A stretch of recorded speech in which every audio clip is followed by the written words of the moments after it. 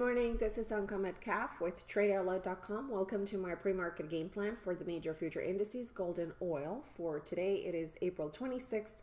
It is 9:13 a.m. Eastern Time. So let's take a look at the market and see what is going on today. First off, we're going to start with NQ. This time, overnight support 55.43, and we have resistance at 55.57, which was established yesterday, and overnight resistance 55.55. So this is a very tight base that we have going on right now. So at this point, a break over 55.55 can take the price higher to 55.60 and ultimate target level of 5600. On our way to 5600, there is another target area, 5570 and 5579. If we break this this support level to the downside, the 5546 level, the first area that will be visited is 5543. Then we're going to fall again into the 5530 area. So as you can see here, we have been ranging for quite some time. The price is trading literally above the 20-period moving average, is basing very, very strongly. However, we've had a climactic run yesterday, creating these highs at 55.57, and right now the market is taking its time digesting these highs in order to continue higher. What I see here going on is that we need to trade into the main direction of the trend. So therefore, over 55, and this is going to be a little bit larger range here. It's going to be a 10-point range, but this is the way we should play this out. Over 55, like I've mentioned, the prior targets. On a pullback, we will look for additional buy areas into the pullback areas of 35, probably 20 around this area if we should get a steeper pullback. So I'm not going to be shorting this area, at least as of not as of right now. All right, so the first 2 hours in the morning at least. All right, YM has been a little bit more aggressive to the upside, creating a new high this week, 20,997, going for that 21,000 level that we have been talking about for the last few days. So it was 3 points away from hitting the 21,000 level. Support came back, tested the overnight support, 20,925, 927 area, and right now it's back into the bottom of this base. The breach of this base, 930, can't take the price back lower into 2,900 and even into the 870 area. So these are going to be the pullback areas.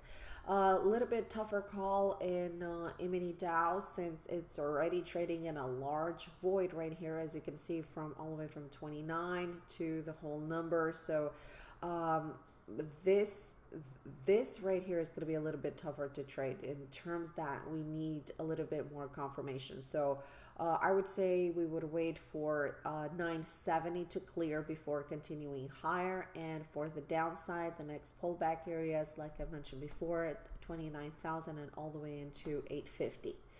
Let's take a look at the S&P 500 index, and S&P 500 index is a little clearer in terms of entry areas. So we have overnight support 2382, and we have resistance 2386 and 89 from this prior high right here. Right now we're trading into this upper area at 87, which is resistance from the daily chart from a peak that was formed on March 16th. If we digest these highs over here, 2386, this is going to be the entry area for a potential continuation higher all the way to 2400. If a pullback, if we should enter a pullback phase, 2382 is the breach area, and we should look for 2380 all the way into the 2376 area.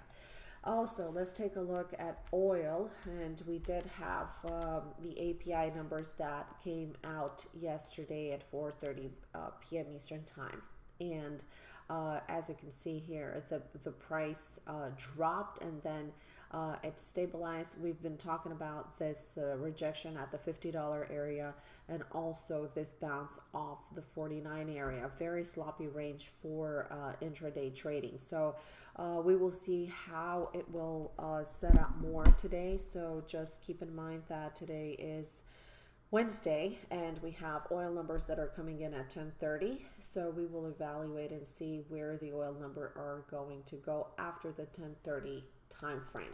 All right, let's take a look at GC, and this is gold.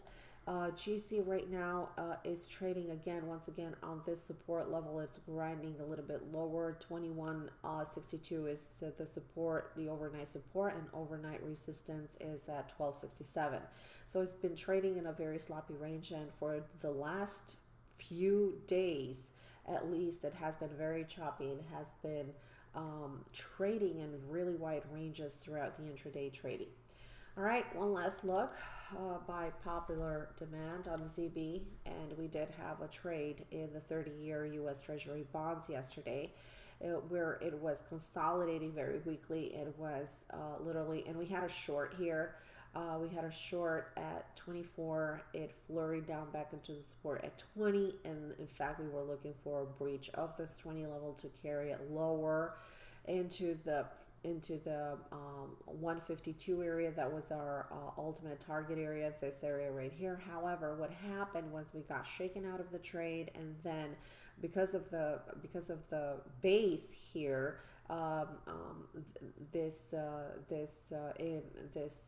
U.S. Treasury bond, the 30-year U.S. Treasury bond, had it was bouncing off the support level.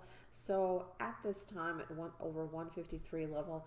It was looking like it really wants to retrace a little higher. So, however, the trade worked exactly to our target. However, because of the tight stop that we had in place, we got shaken out of this trade. Also, this has the potential to run further lower.